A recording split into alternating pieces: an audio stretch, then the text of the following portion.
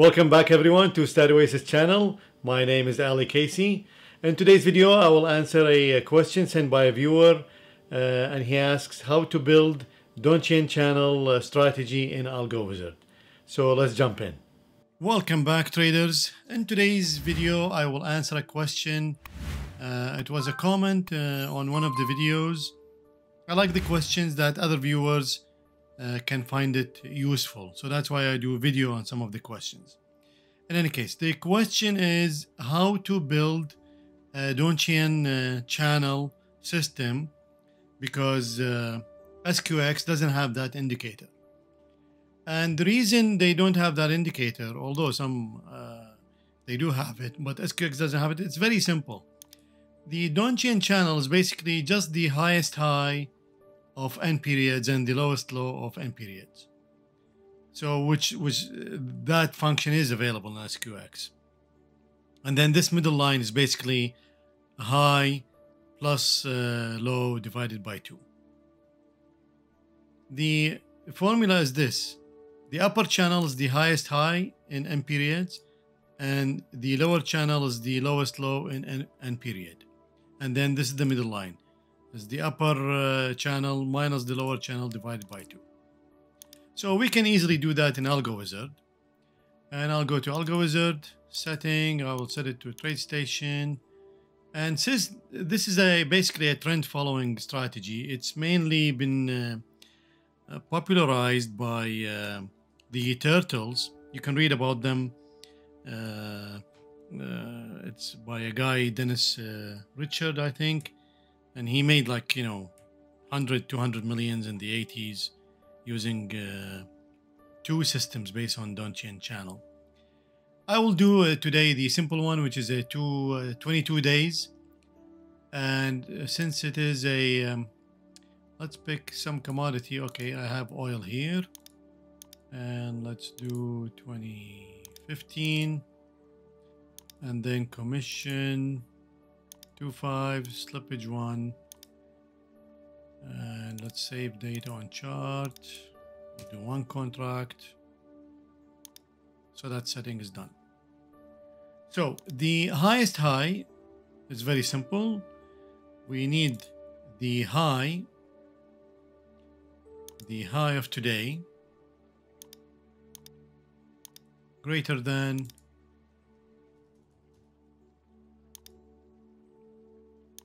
the highest high of last 22 bars. And to go the opposite is the lower channel. So the low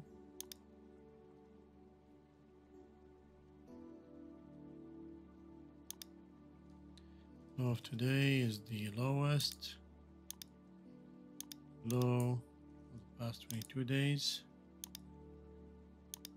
Is lower. Okay, so these are the Donchian channels. This is the upper channel, highest high of the last 22 days, and the lower channel, lowest low of the last 22 days. So when the high is greater than the highest, I will go long, and when the low is lower than the lowest, I will go short. So currently, if we test this, let's test a full back test, you will see that there is only one trade. And you might find this is a so you see we sell in March 2001 and we never exit. Actually our exit is end of test, which we put September 1st 2015. And the reason is because we didn't set an exit, and usually if you do this in TradeStation, this signal actually will exit this. But in SQX, you have to define it. Currently, by default, is false because this is the long exit. It needs the long exit signal to be true. So the long exit signal here is false by default. You need to have some condition to make it true. So to fix this, we can go here and let's delete this. And short exit, and we'll delete this. And now that means it's always true. So when I have a long position, as long as I have a long position, I will exit. So theoretically, that should be 1 day. You enter, at the end of the body, you're going to find you have a position, then the next day you will exit. And we can test this.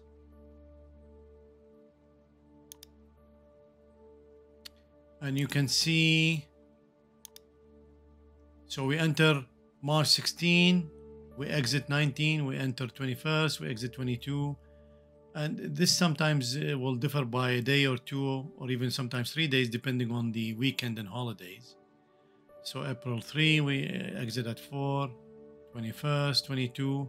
So you see we're exiting right away. But I don't want to exit right away. I want to exit only when this condition is true. That means I want to be all the time in the market, that's the original Donchian channel strategy. It's always in the market and basically going long, and it will exit the long and enter short at the same time. So if I want to do that, then I have to copy these conditions in here. So if I can come here and let's say copy. So this is my long entry signal, and I will make it my short exit. So click here, paste.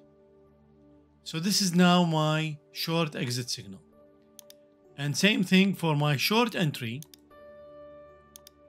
It will be my long exit signal. And let's test.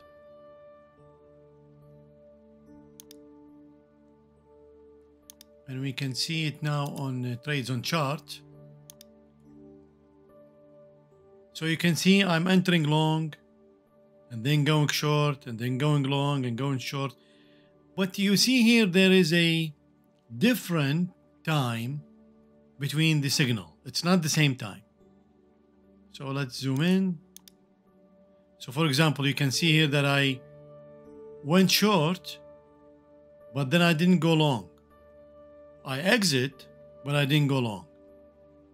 And here I went long, short next day, long, there's a difference of 1 day. Here it didn't happen at the same time. And here it didn't happen at the same time. There's like 3, 6, 8 bars. And the reason for this is the logic. So let me walk you through it. So right now we're going long when the high today is greater than the highest high 22 days ago. So if I'm short and this signal happens, remember now I am short, this signal happens, I still holding a position. The next day I sell, and the end of next day, the end of tomorrow, then I will have zero position, which means I can enter the long signal. But sometimes this signal is not true the next day also. So we need to delay this signal by 1 day for the entry. So I will delay it 1 and 2. Same here, 1 and 2. So now when I exit the short position, so let's say I'm short today, the signal happens, I will exit tomorrow, and then after tomorrow I'm ready to take my next trade. So I need to look back 2 days ago if my signal was right, and that's why we delayed this signal. And we can test now.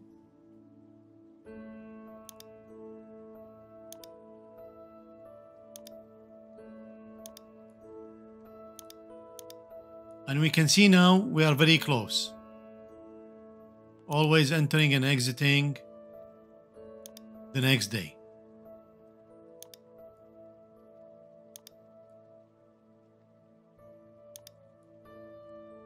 So now we solved the problem of always being in the market. So this strategy now, it's always in the market. and it's either long or short. Obviously, this money we made in the 2008 when oil went to 160 or something. Actually, the price is here, we know. So this is back adjusted, so you see the prices are different, but we know why. And this is not an anomaly. So if you're doing trend following, this is normal, where most of your trades are losing, and then you make money on one or two big trades. And that's why you cannot trade trend following systems on its own on one instrument. You need multiple trend following systems on multiple instruments in a portfolio to have this strategy viable. Otherwise, that's what happens. It's like 70% losses, and then 25% break even, and then 2 or 3% making a little bit of money, and then 1 or 2% making lots of money. Now the strategy also, if you want to make it a little bit better, then we can exit on the middle line. So for example, let's say here I entered short. I will not wait to go long here. I will exit in the middle. And then I'm long here, I will exit in the middle. And then I'm long here, I will exit in the middle. So basically, this is kind of a stop loss. It's not, but it's kind of a stop loss. So how do I do this? Well, first I need to calculate this middle channel. So the middle channel is what? Is the upper channel minus the lower channel divided by 2. So if this is 100 and this is 50, so 100 minus 50 is 50, divided by 2 is 25. But 25 will be here. So you need to add the result to the lower channel. So again, if this is 100, this is 50, and the result is 25, so you add 25 to 50, and then you end up with 75 here.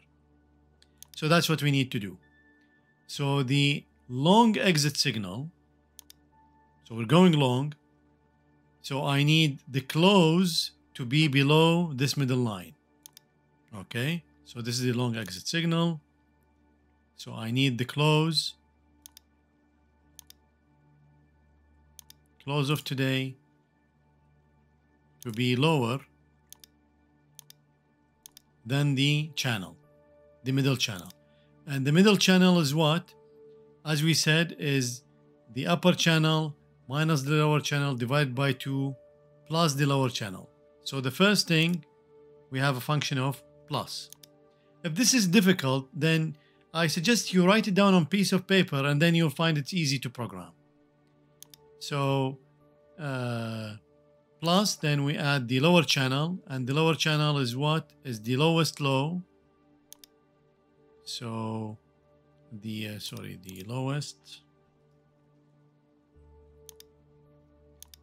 lowest low past 22 days. So now I need the upper channel minus the lower channel divided by 2. So first I have division.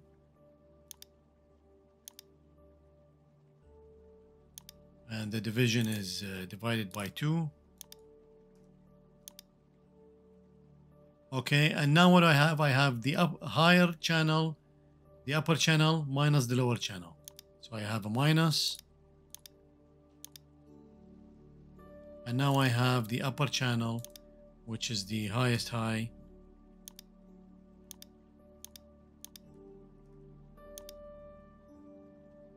minus the lowest low.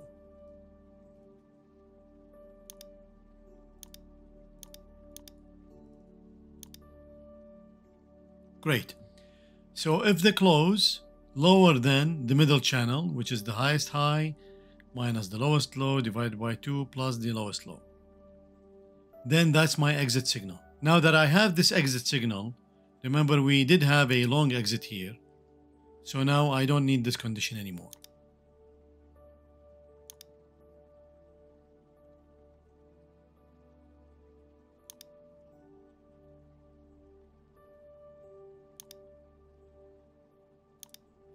So I deleted that one by mistake, which is I can copy it from here. copy. Just add a condition and paste, and it's long.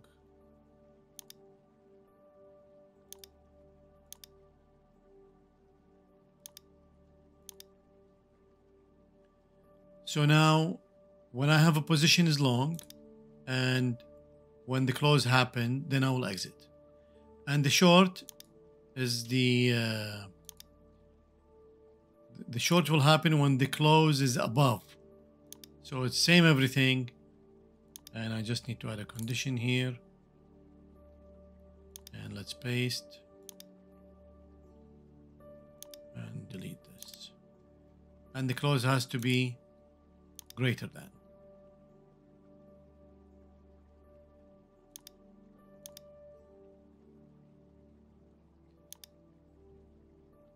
And with the short, I need to get rid of this condition. So now when I have a short position and the close is above the middle, I will exit. And let's run the back test. And let's see trade on chart. Let's zoom in so we can see. Oh, by the way, this is the show indicators. Unfortunately, it doesn't treat the middle channel as an indicator. So we can see, oh, we're exiting the next day. I know why. Because we did not have set this to be true. Okay, so we need to add the true statement here, because right now, again, it's always long. So whenever it's long, it's gonna exit the next day. So we need to add that condition, which is true, and that condition is Boolean. Let me see, it's a variable Boolean, and yes, long. This is long entry signal is true. And in short, we add Boolean variable, which is short exit signal. Sorry, that was, I think I didn't do it right.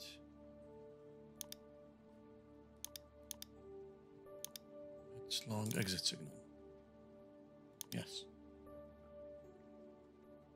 So long exit, I need the long exit signal to be true, and I have a position, and my long exit signal now is here, and now I can run short just to make sure the short exit is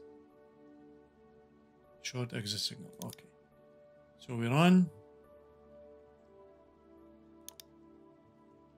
and let's zoom in and see. Yeah, it looks like it's working. So you see, we go long and we're exiting about the middle, short exiting about the middle, long exiting about the middle, sorry, short here, exiting the middle, long exiting middle, long middle, short middle. Yeah, it's working. And I think this is our good trade. Equity chart, and of course we are in a drawdown, and we can test and see what's happening now after 2015. And it looks back, we made our money back. We just made a new high. So we've been in a drawdown since 2009, and we just made a new high. And look at this trade. This is the monstrous trade, I think, that happened in March. And so let's see here.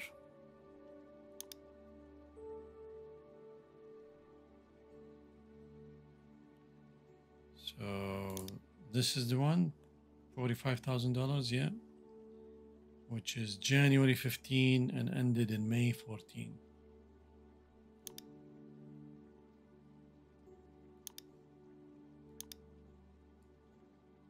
And there it is. So it happened in January, and we closed it in May. That's the system how to build a Donchian channel. Now, as usual, I will give you some extra help with this, which is basically right now you're just using the high and low. So as an exercise, you can add regime filters.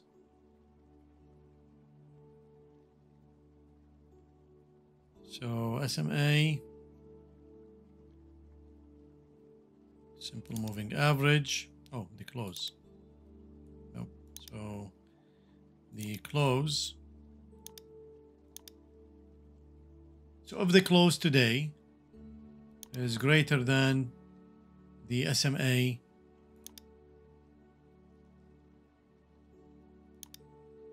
let's say 75 days,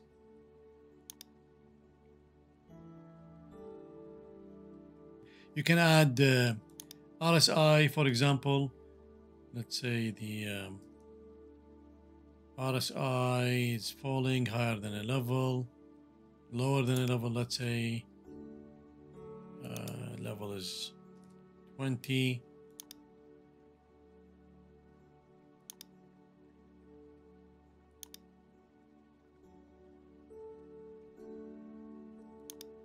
You can see it made a huge effect.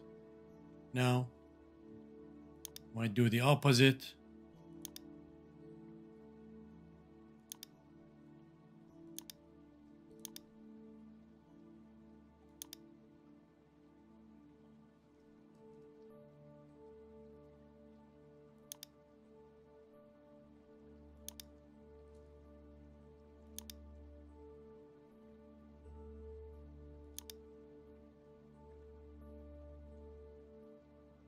And also did make a lot of effect. So you can see, you can play with it. Just add major filters. This is not complicating the strategy. This is really widely used and not necessarily will make it better. Remember, to make the trend following strategy better is to use it on many instruments and many iterations of the same strategy. So for example, the turtles use 22 and 55. So they call this system 1 and 55 days is system 2. And they don't take the second signal and so forth. So there are many ways to enhance this. But sometimes the regime filter will add more stability to the strategy. You reached the end of the video. I hope it was useful. As usual, please share, like, comment so Google can show it to other traders. See you soon.